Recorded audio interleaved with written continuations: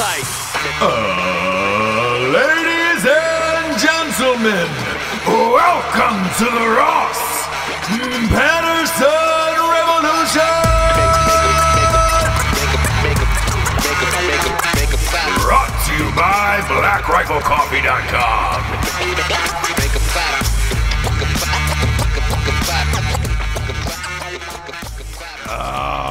Welcome to Ross Patterson Revolution. It happened, kids. It happened. If you've been listening to the last handful of episodes, you know I read an article from a guy named Rizvan Virk.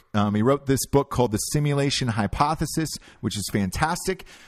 And he says that there's a great possibility, more than 50%, that we are living in a simulated world. Obviously, Jesse's tiny little mind can't wrap her head around something like this. So I was like, I got to get him on the show. I'm going to hit him up. And he hit me back, and he was like, hey, man, I'd love to do the show. I know your show. And I was like, awesome, man. So I'm going to give him a jangle here in like 15 or 20 seconds, get him on the horn and talk to him about his book and this hypothesis, because I find this endlessly fascinating. I don't know what goes on in the world. I've never seen God. I can't explain who it is. Nor am I shitting on anybody else's beliefs. So whatever you guys believe in at home, none of it's either right or wrong. All I'm trying to find out is different things that might be possibilities other than what we're being taught. This simulation hypothesis keeps coming up over and over again in strange dinner conversations that I've had with people in LA and other cities and everything else like that. And when I brought up the mention that I might get him on the show, a bunch of you guys who listen at home were like, dude, get him on. This would be unbelievably fascinating. So today we made it happen. I want to give a shout out to Riz before we get started here, and I call him because, you listen to a show like this or Drinking Bros, the other show that I host, and you could say to yourself, man, there is no fucking way I'm going to get involved with this dude today.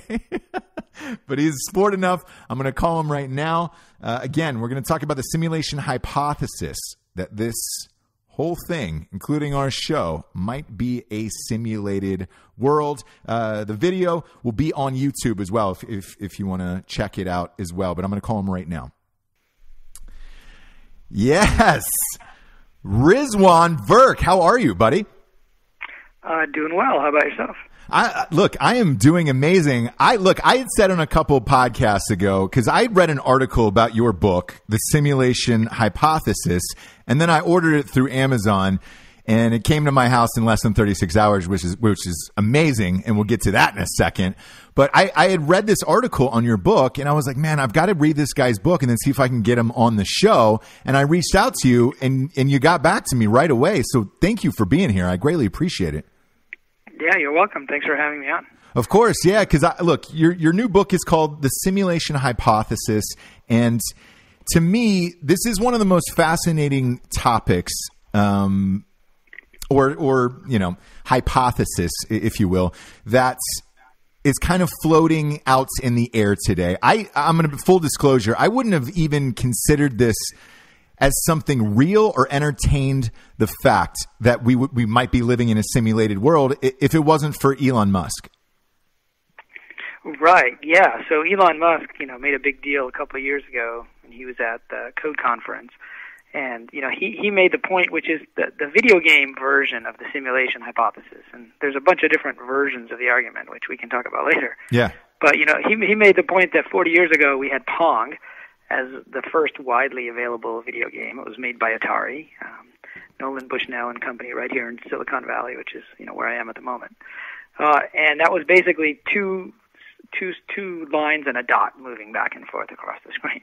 Right. And he says that in 40 years we've come to create full immersive 3D virtual worlds and MMORPGs like World of Warcraft and Fortnite. Where will we be in another 40 years or 100 years? And with the rate of advancement in video games, and that's a lot of what I've been doing for the past 10 years, is building video games and teaching about video games at MIT and investing in video game companies. You look at that technology and how fast it's advancing, pretty soon it'll be indistinguishable from reality. And so Elon Musk is one of the most high-profile supporters of this theory. Yeah, because before him, you can go back to like The Matrix, obviously, and things like that, and it's a fun movie script, but it is really hard to wrap your brain around the possibility that we might be living in a simulated world, especially with religion so prevalent in not only our nation's history, but every nation's history. There's some form of religion behind it. Essentially, if we are living in a simulated world, this almost knocks out the fact that maybe there is one God. Would you say that's correct?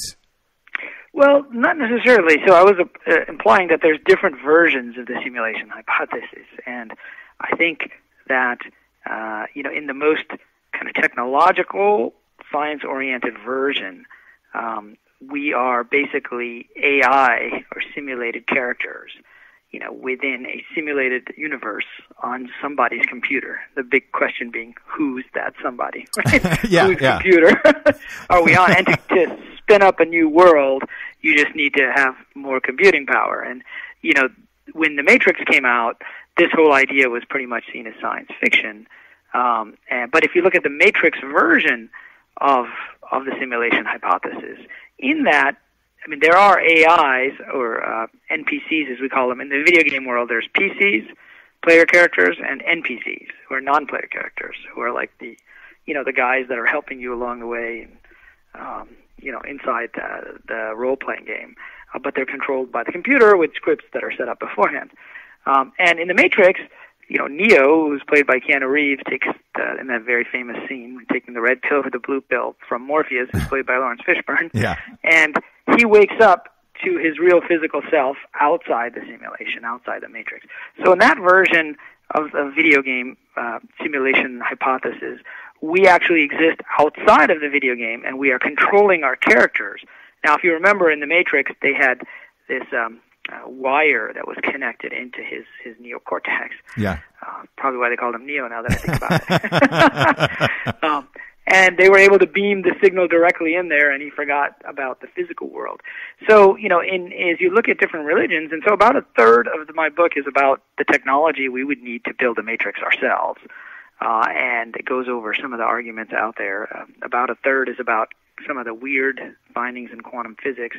And then about a third is about looking at the different religions of the world, right, and seeing how actually the simulation hypothesis may be a better underlying description for what they have been telling us all along, that maybe we have a soul that is outside this world, that comes into the body at birth and leaves at death. Now, depending on which religion you subscribe to, in the Eastern version, that soul comes back again and gets reincarnated into another body, which is kind of like playing multiple video game characters, right? Yeah, it is.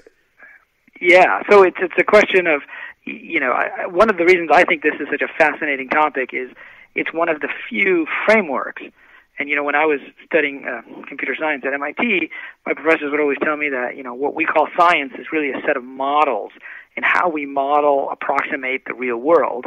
And if those models are useful, they can help us kind of figure out how things work.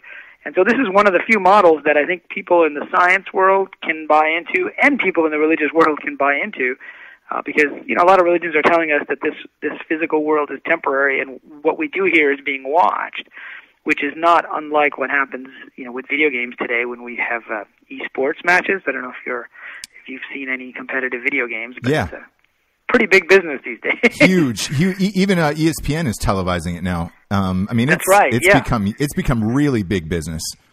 Yeah, and I think that the team that won, League of Legends won more money than the team that won the Super Bowl or something like that. Yeah, so. And that Ninja guy, he is just raking in money.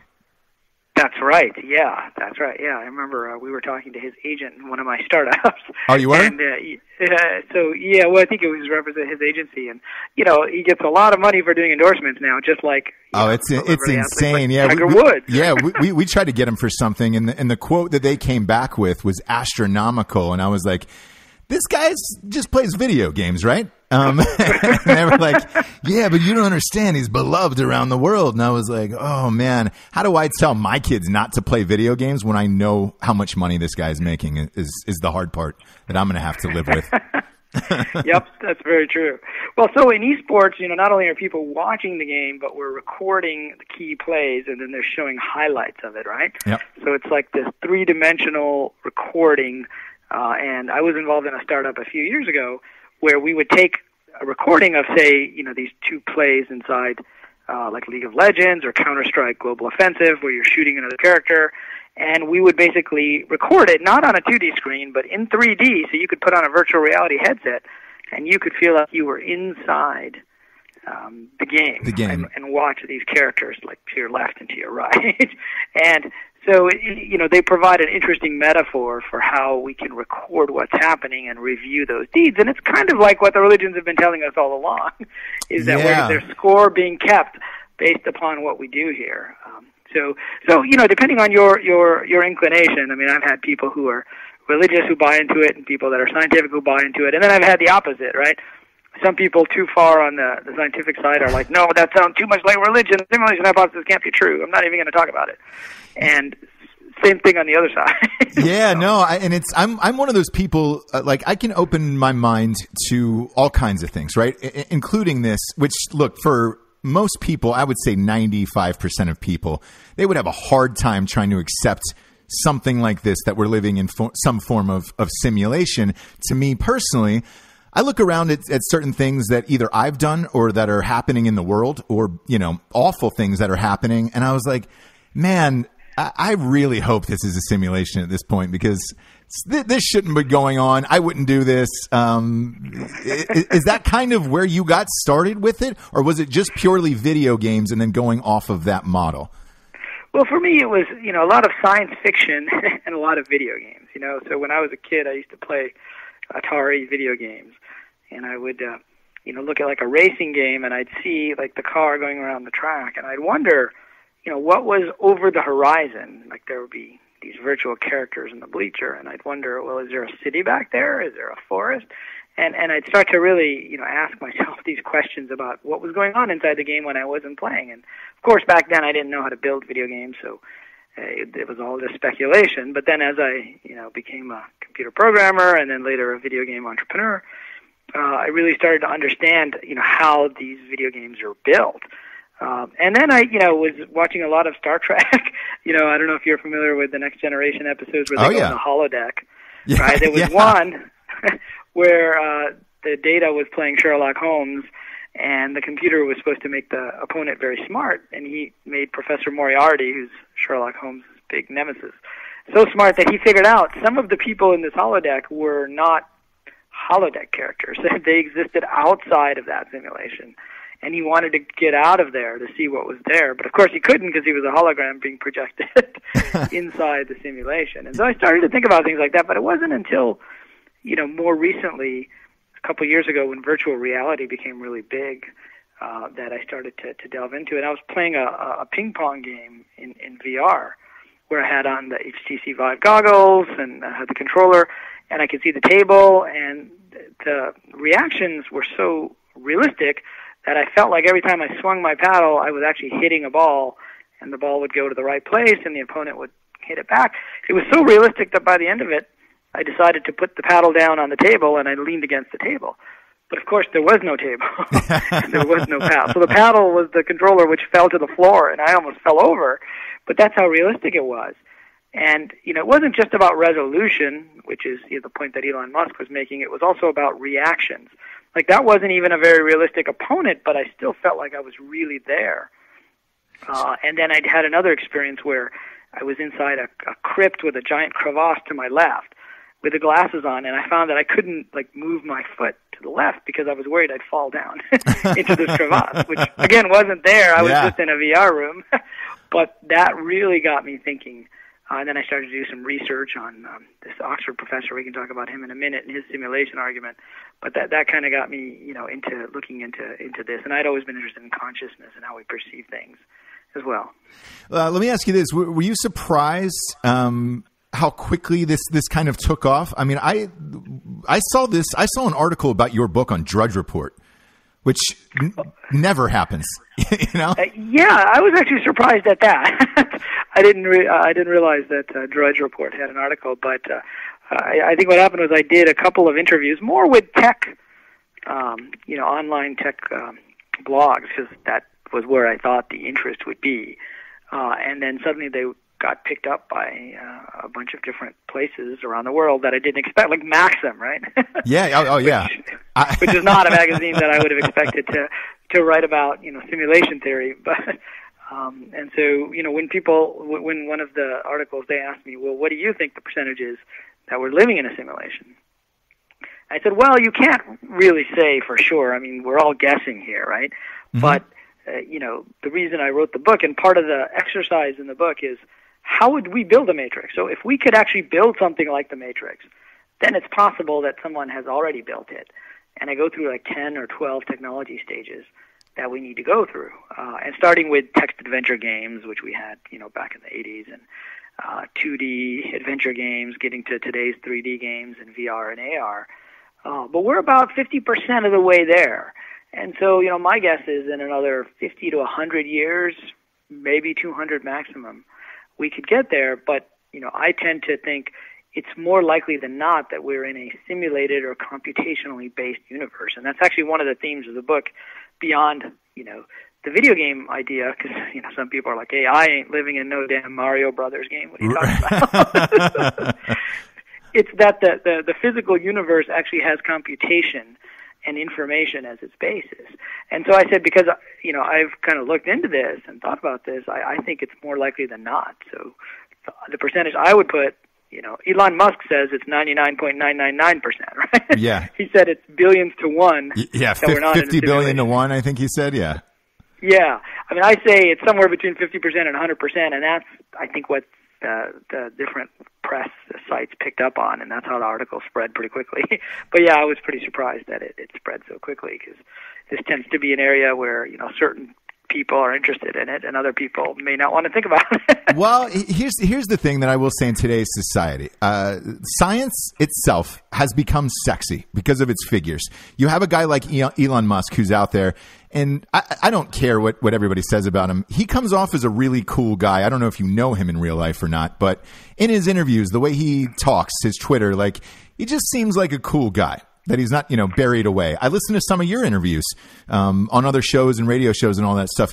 You were a really cool, interesting, fascinating guy. Neil deGrasse Tyson. Science is it has changed from the figures that are out in public versus what we thought of it, maybe 10 years ago. Would you say that's a fair assessment?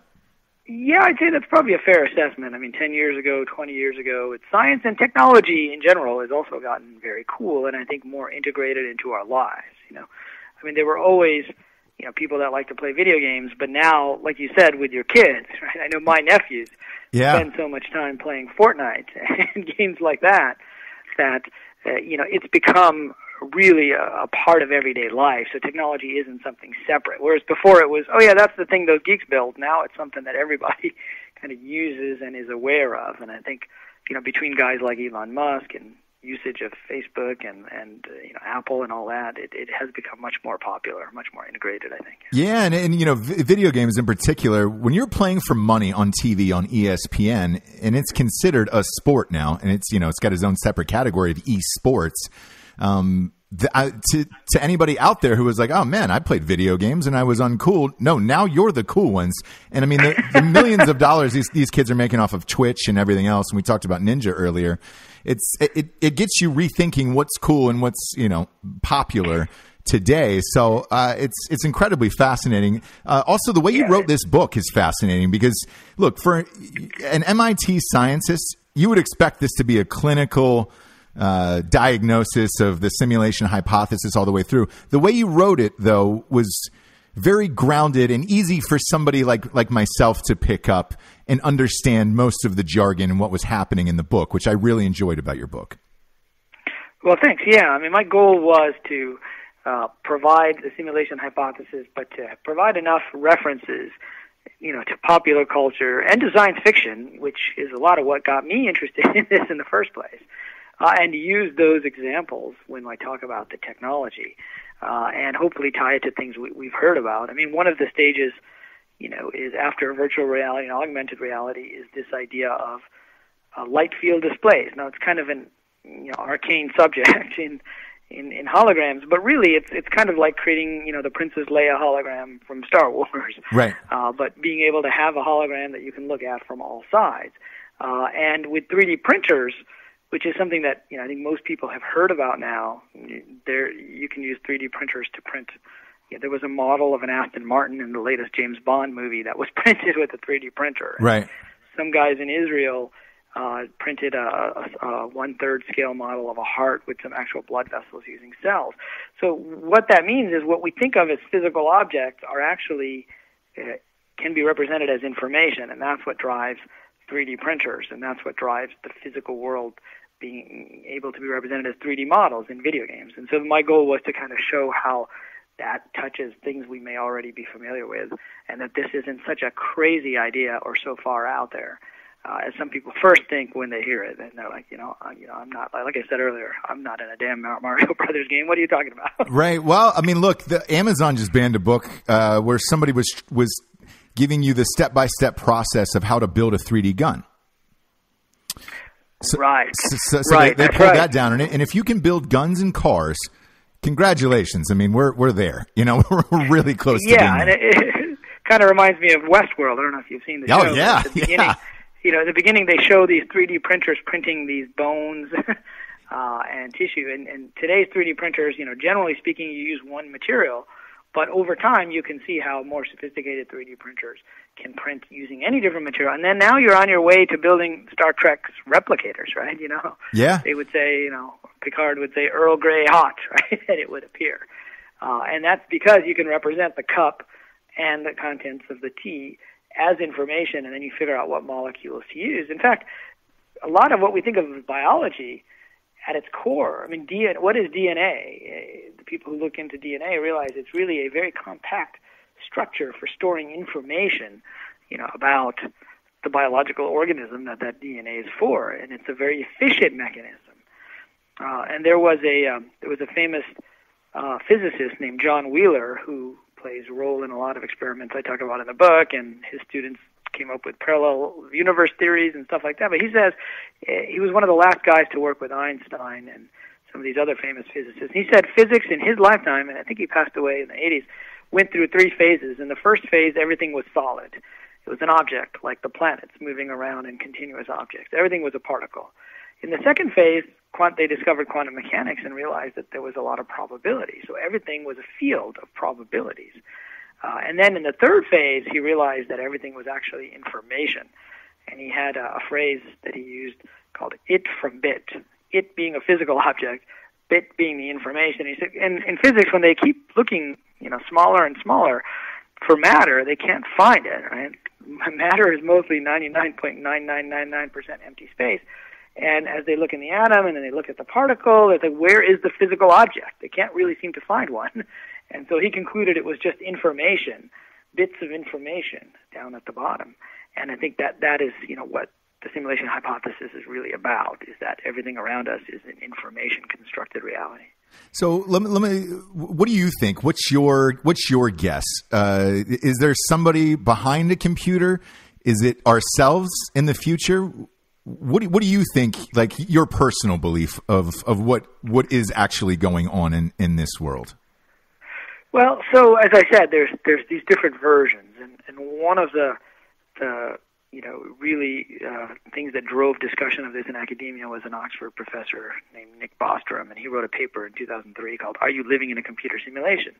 And in his world, he said that once civilizations got advanced, and in my book I call it the simulation point at which they can construct a highly realistic simulation like this, that they would want to run ancestor simulations, and those ancestor simulations would have lots of simulated beings. And his argument, which has come to be known as the simulation argument, was there will be way more simulated beings than real beings in the quote-unquote physical world. Therefore, if you are a being, you are more likely to be one of those than one of those, just simple probability.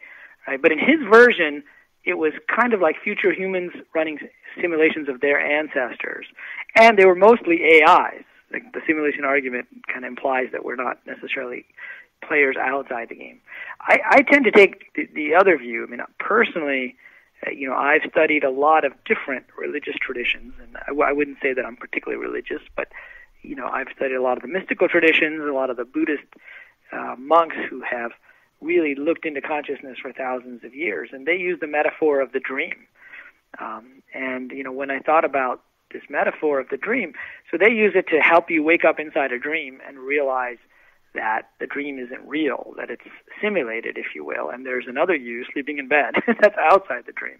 And if you can figure that out, if you can realize that, then theoretically, when you're awake, you can also realize that there's another part of you outside of this dream-like world, which is the metaphor that they use. It's a process called dream yoga. So, I've spent a lot of time with those traditions.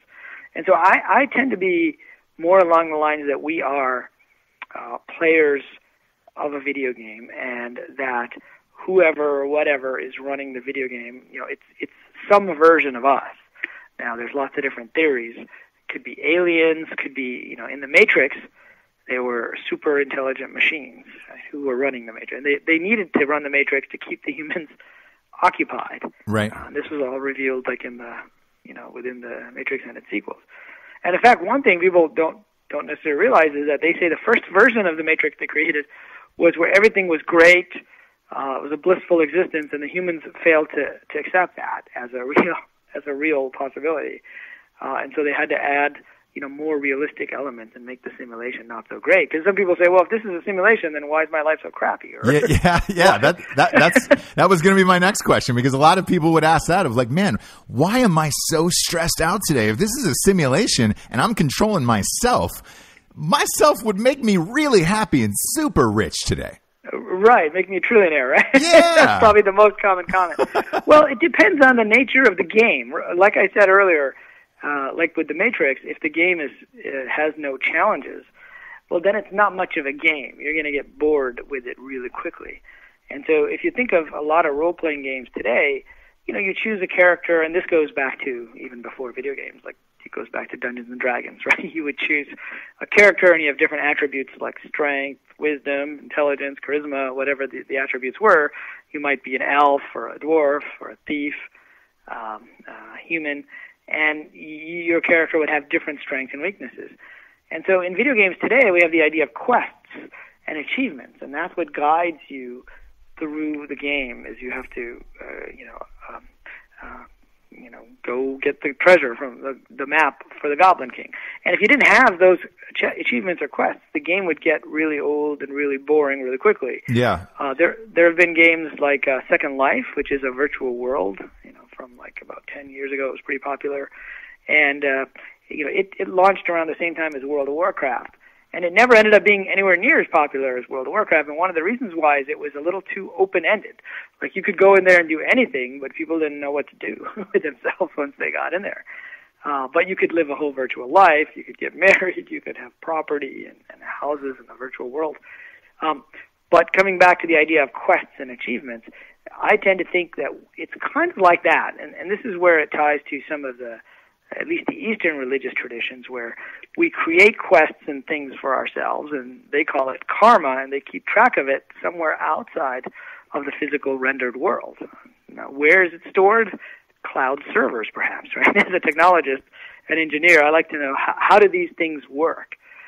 That's my biggest difficulty in trying to wrap my mind around all of this is how does it work and where does it go,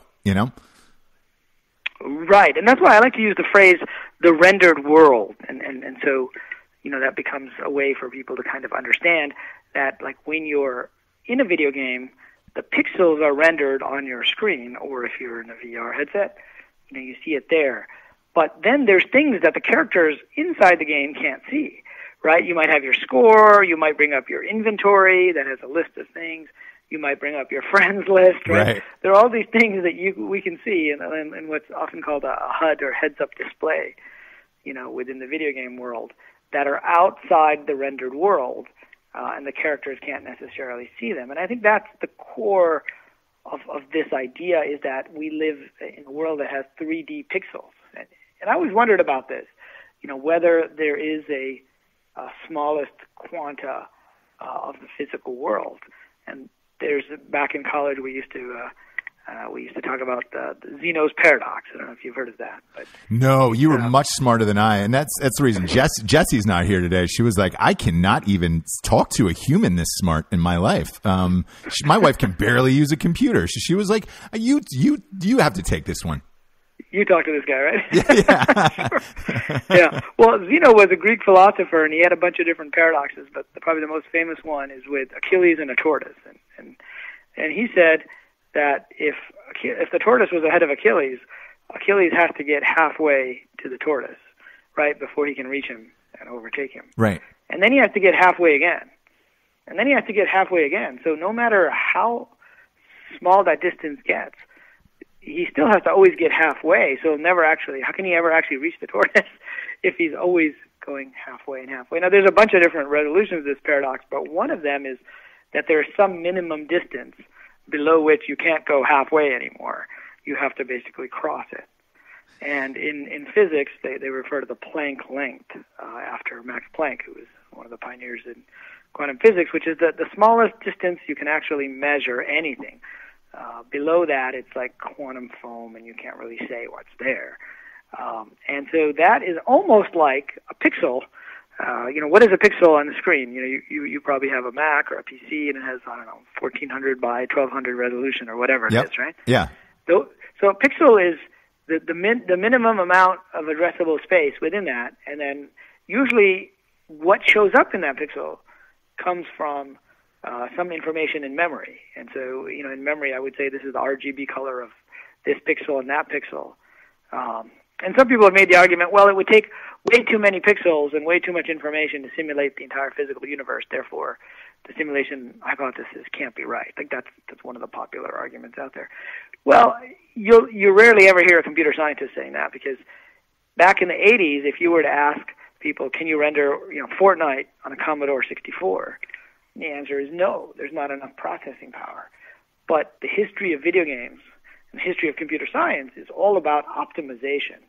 How do you optimize? Even like, we stream Game of Thrones, right? Yeah. One episode of Game of Thrones has way too many pixels to be transferred over a wireless connection, but I can do it. Why can I do it? Because we compress.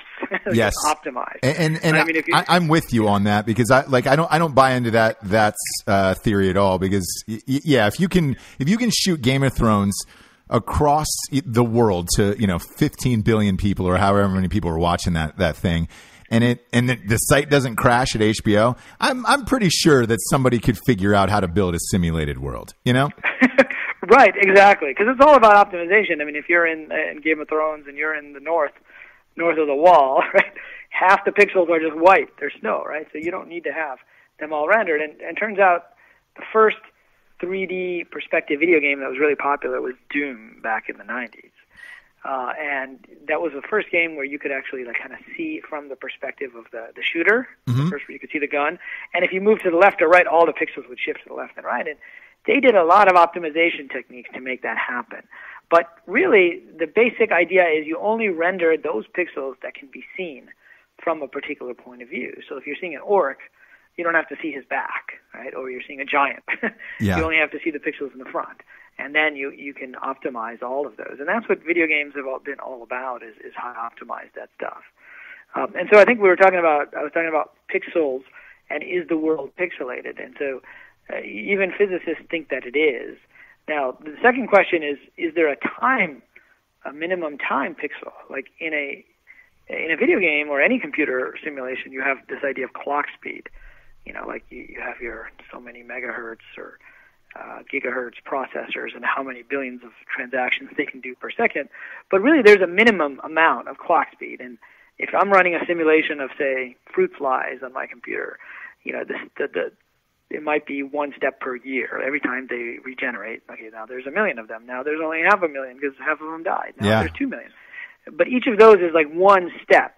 And that has to be some multiple of the clock speed, because that's the smallest amount of time that the computer processor, the CPU or the GPU, can actually work with. And so we don't know yet if there's a minimum quanta of time, but many physicists are starting to suspect there might be, because space and time are so well correlated. And so they came up with the Planck time, which is how long it takes the speed of light to to go the length of that little Planck length. And then, Einstein said the speed of light is fundamental. Like, that's the one thing that doesn't change. Time changes, distance changes. If you're going really fast, like you may have heard of that astronaut, Scott Kelly, I think his name was, who went up for a year, and his twin was down here, and he came back, and he was like a couple minutes younger than his twin. It was relativistic time effect. But, why is the only constant in our universe the speed of light or the speed of electromagnetic waves? If you and I are playing Fortnite, guess what the speed is that we're sending information back and forth? Yeah. Right? It's that exact same speed. And so there's a lot of suggestions, I would say, within the physical sciences as well, that that our world may not be as physical as we think. Yeah, I lean more and more towards it every day. It's not that popular to say out in public because literally everyone looks at you like, oh, you're crazy. You're right, and that's, I think, maybe why the story, the article you read on Drudge Report probably caught on, is because it's not that popular to say, even though there are people, that have been saying it for a while. But I think it's in the consciousness now. Video games are understood, but when we talk about the simulation, and in the book I call it the great simulation, which is what we think of as our physical world, that is to today's video games what today's video games like Fortnite and World of Warcraft are to Pac-Man, right? Yeah. There's just an order of magnitude difference in complexity and the number of people that are playing. There was a video game made a couple years ago called No Man's Sky. I don't know if you heard of it, but it was popular because it had one of the biggest virtual worlds. They had 18 quintillion planets in that world. Oh, boy. Now, I'm sure the team that made it didn't sit there and create all the, the look and feel of 18 quintillion planets. There's no way they could have. They used something called procedural generation, which is a lot like fractal algorithms. So that, which is a lot of what, if you want to reproduce like what leaves look like or coastlines in a video game, you use these kind of algorithms because they're very similar to how nature is creating things in geometries that are very rarely straight lines. Right? There are no coastlines in the world that are straight lines. No. Because they're all crooked, and then if you zoom in, you see there's little nooks and crannies underneath that, and the guy who came up with a lot of fractal stuff was a guy named Mandelbrot, and he said, if you ask the question, how long is the coastline, it really depends on what scale you measure it. So there's a lot of evidence that computation is going on in the physical world, even with, natural things like coastlines and leaves and veins and arteries, based upon some informational template. So it's not as crazy as it sounds at first, but you're right, people do kind of look at you strange. And I've gotten all types, right? I've gotten religious types that got really upset at me saying, this is not what the Bible says. What the hell are you talking about? Yeah, I look at it like this. Look, the Bible was rewritten a million times, and a lot of religion to me is mostly to gain some, monetary benefits for whoever's in charge of what it is. I'm not saying that there isn't a God or whatever God everybody believes in is not real or incorrect, because frankly, we don't know. That's why I'm also willing to entertain that the simulation hypothesis is real, is because I'm not dead. I don't know what happens, and I don't know if I'm going to get that answer when I die. But until then, I'd like to keep an open mind about everything that's going on in the universe and just assume that anything is possible. Right, yeah. And, I've actually met and interviewed people that have had near-death experiences, and, they actually, were dead for a little while, and sometimes they will tell some interesting stories. But one of the very common things, so there was a guy named Daniel Brinkley who wrote a book called Saved by the Light back in the 90s, whom I know, and he was struck by lightning and was dead for like 20 minutes, back in the 70s. And one of the things that he said was that he saw what he calls a life review, where he had to go back over the things that he did in his life, but he called it a panoramic 360-degree life review. So he would see, like if he shot someone, he would see it from the point of view of the other person. And I said, you know what, that sounds a lot like the virtual cameras that we used when I was earlier talking about how we record esports games. Right? Sure. We put the virtual camera somewhere in the virtual world. You could actually be the other character, the character you're shooting.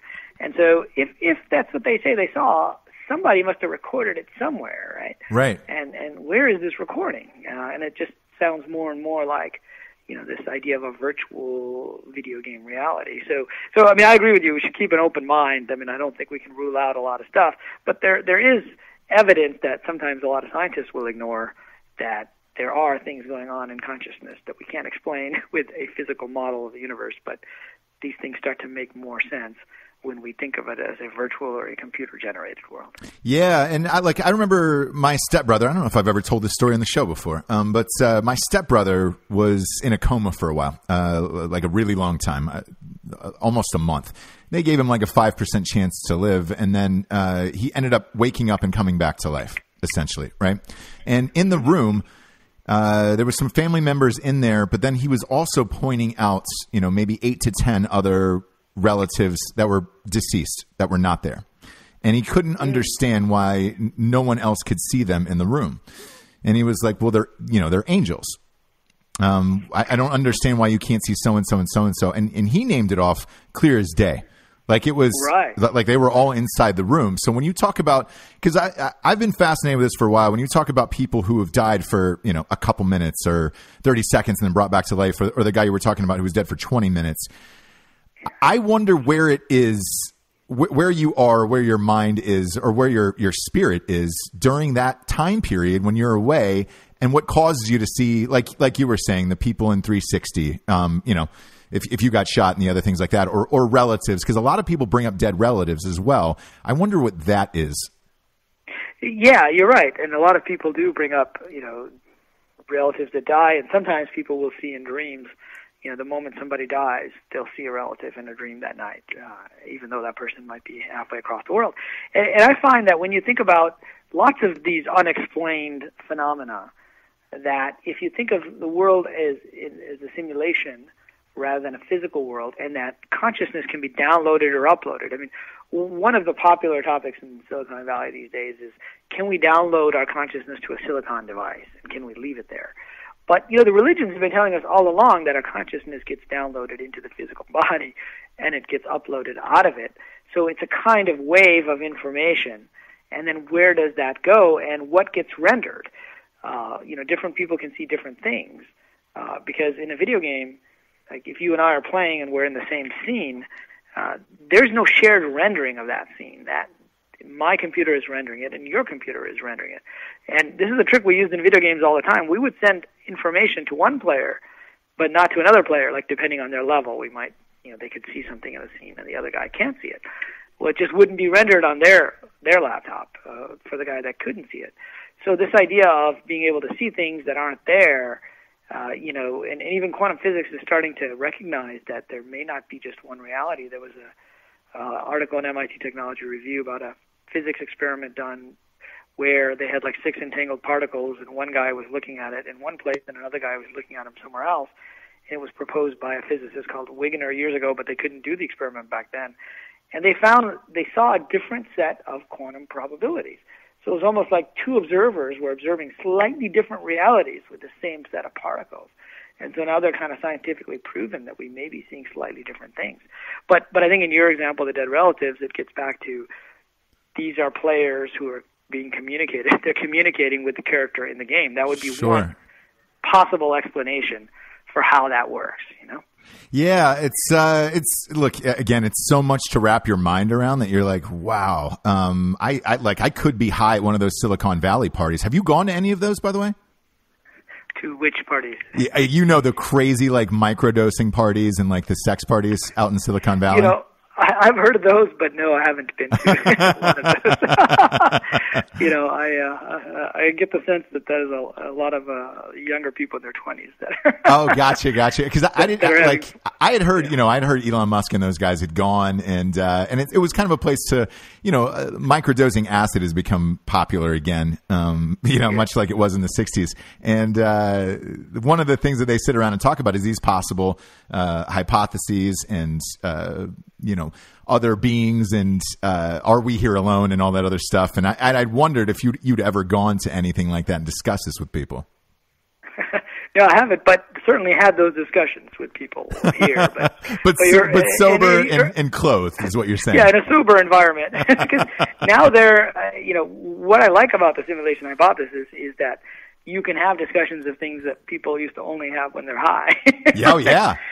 Now you can, and there's serious academics and scientists who are willing to discuss it and talk about it. Yeah, absolutely. And look, I read your book sober, which is a first for me. No, but again, it's so fascinating, and you're right. Like, these are things like in the 60s, you're like, man, this would be a book written on acid.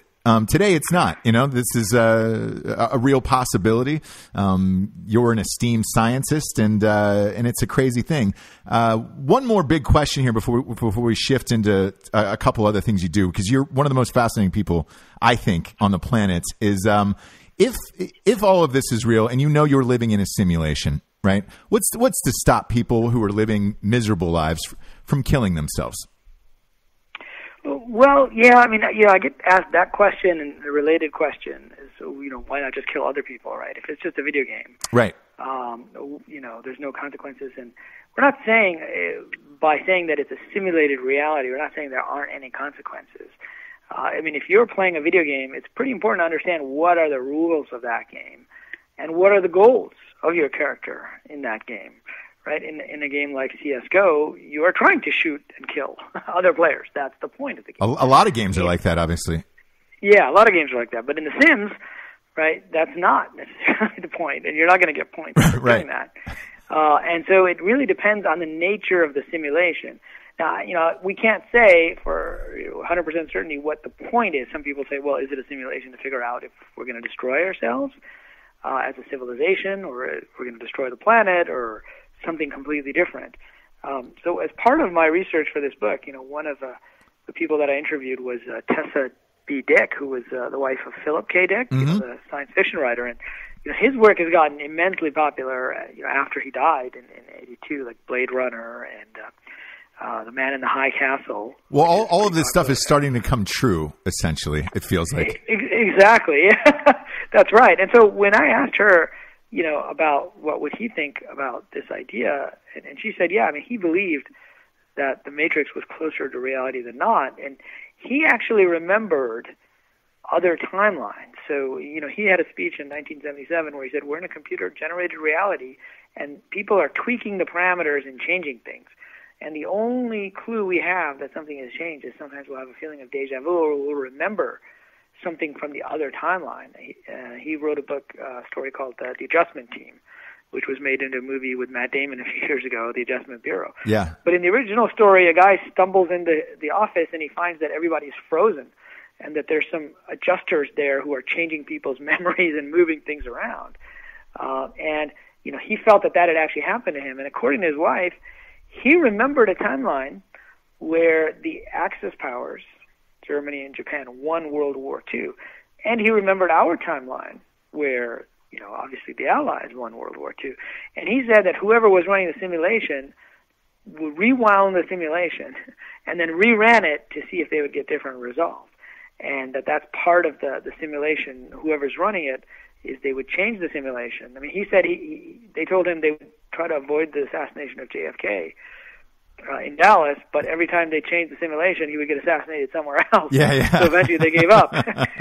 Or it led to undesirable results, right? Yeah. Which they didn't want. So, I mean, it's a big question as to what the purpose and goals are of the simulation, but, there's another MIT professor, Max Tegmark, who's a physicist, and he was asked about this, and he goes, well, just make your life interesting so the simulators don't shut you down, right? Yeah, I guess so. That's what I'm trying to do every day, at least. That's what I'm telling myself. Hey, if you're interesting enough, Ross, you're just going to live forever, which is not true. Unless you download yourself to a silicon device, right? I know, or you chop your own head off like Walt Disney, and just keep it frozen and then bring yourself back. Here's the thing, though: I don't want to bring back an old head of myself. I want the younger, sweet version of myself, not the old head chopped off. You want an avatar that's healthy and young and vibrant and able to do stuff. Since you were talking about movies a second ago, I want to dip into this part of your career because, next to the fact that you're an MIT scientist, you build video games, you're an unbelievable entrepreneur. You also produce movies, which no one would guess that in a million years. It's been kind of a hobby of mine. I'm a big fan of all kinds of movies, and in Silicon Valley and in Cambridge, I split my time kind of between the East Coast and West Coast. I started to be an angel investor in startups, and startups are pretty risky. You can lose all your money. Yeah. And every now and then I would talk to an investor about a movie and investing in a movie, and they'd be like, "Oh, we don't want to invest in movies. Movies are too risky." Yeah, they are. I'm like, well, 90% of startups fail, and you invest in startups. Yeah, exactly. That's pretty risky too. But so I started to meet some filmmakers, and got involved in being a producer in a number of independent films. One of them was one of the first films shot on the Navajo reservation. It was kind of a small film. These tend to be smaller budget films. I mean, I tend not to be involved in Avengers, Endgame. Those I like to just go watch. Right? Exactly. And the reason why I bring this up, so here's where our paths cross. I don't know if you know, I'm a big film guy. So I've had a production company for about 11 years. I've done, in my career, probably 30 films, something like that. And I do small budget, crazy movies as well. There was a movie you did called Osambi that I read about on IMDb. Do you remember that one? Yes, that's right, yeah. Yep. There was a group of guys in Utah who were making fantasy and science fiction films. They actually have a show on the CW now that I'm helping them produce called The Outpost. Oh, really? Yeah, that was one of the movies that those guys had created. And I tend to be involved more on the business side and not so much in the actual film. Oh, of course, of course, yeah. Because look, we have investors from all walks of life, and that's also part of the fun part about it. Because a lot of people get into it just because they love movies and are trying to help young filmmakers, and it's amazing. The independent film business cannot survive without people investing in movies. But Osambi in particular that year, and I don't know how deep you are into movies and how much you enjoy them. I had a movie come out that year called FDR American Badass. And I don't know if you know that film. I've heard the name. I haven't seen it, but so kind of being in the indie film world, I remember hearing about it. Yeah, and what happened was with Osambi, it came out the same year, and the Osambi trailer blew up, and it went viral, and so did FDR American Badass. So that at the end of the year, on all of the film review sites of like the craziest movies of the year, Osambi was on there. So when I went to do research on you and I looked you up, I was like, oh my God, dude, I had no idea you were into the movie business or anything whatsoever. And then when I saw you did Osambi, I was like, man, this guy's awesome. Yeah, that was a whole fun set of movies that that I got involved with. I mean, I tend to get involved in the kind of films that I like to watch, which are like sci-fi, fantasy, or documentaries about weird subjects. Yeah, because that's cool. Yeah, this was about bringing what Osama bin Laden was a zombie. And that's right. Yeah, yeah. It was like shooting zombies, kind of like a cross between World War Z and 9/11 or something. Yeah. And FDR American Badass was about Roosevelt, who got polio from a werewolf, and all of the axis of evil was werewolves. So like, that's great. I'll have to watch that. Oh yeah. And it was like, it was a wink of like, I did a series of movies making fun of like, B movies from the 70s. So everybody's in on the joke, and the costumes are terrible and all that stuff. There's continuity errors on purpose. And our two films were linked together, and I remember watching the trailer, and I was like, "Oh man, there's a group of dudes who get it, just about having fun." Because like movies like that are fun, and you never take them too seriously. That's important, I think, for those. And I'm a big fan of the old Ed Wood movies. Same, and that I did a series of those for like the last 5 years, kind of in that vein, just because I miss it. They don't exist anymore. And I'm glad that there's another person out in the world who enjoys that as well. Where do you go from here afterwards? Are you still working on video games? Obviously, one of them's got like 29 million downloads. So I had a couple of video game companies that got a lot of downloads. I mean, these days I tend to be more an investor or advisor to helping video game companies, and that's part of what I do at MIT. Is we run a startup program for people who want to build video game companies. So I'm continuing to do that in the esports and AI world, and I'm going to be writing more books. I took a little time off from that program this year so I could focus on my writing, and I have a startup book coming out next year as well. And then I've been trying to get a movie project off the ground that's based on another science fiction writer called Ursula K. Le Guin. she was a Hugo Nebula winning author, one of the first women in science fiction, and we've been working on an adaptation of one of her works as well. So, and then I've got a site called Bitmovio, which I'm a co-founder of, which is a place for independent filmmakers to basically find an audience for their film, and people can tip you and use virtual currency. It's using the model of video games, but in the independent film world. So okay. It ties to what we've been talking about. And yeah, a lot of those like the low budget fantasy sci-fi movies that I've been involved with, it would be on there, and it's a way for people to actually make money from their movies, which a lot of independent filmmakers don't do these days because distribution is pretty tough. It uses crypto and blockchain under the hood. Yeah, especially with once they did away with DVDs, that's when it got bad, because now everybody just wants to watch a movie on Netflix. And I think, let's see, 3 movies ago, I did a crowdfunding one, and then I just gave it away for free to the fans. Right.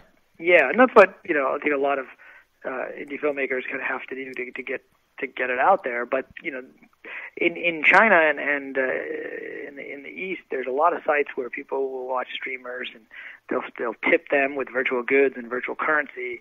And so there's a whole new gamified model for people to pay for movies. That's great. And streams online, and that's what this site Bitmovio is all about. And so we launched that in open beta a few weeks ago. So I'm keeping busy that way as well. That's awesome. Yeah, look, you're a hell of an author, man, and I really, really enjoyed this book. It was one of these things where I just stumbled across an article about it, bought the book, and it's amazing how many talented people like yourself are out in the world that just need a little bit of exposure, where you're like, oh man, this guy's amazing. I'm gonna reach out to him and hit him up about how amazing his book was. So thank you for being on the show, man, and thank you for existing. Yeah. Because we need more. Seriously, we need more people like you out in the world who are willing to toss out theories and write books about things, knowing you're going to take heat from it.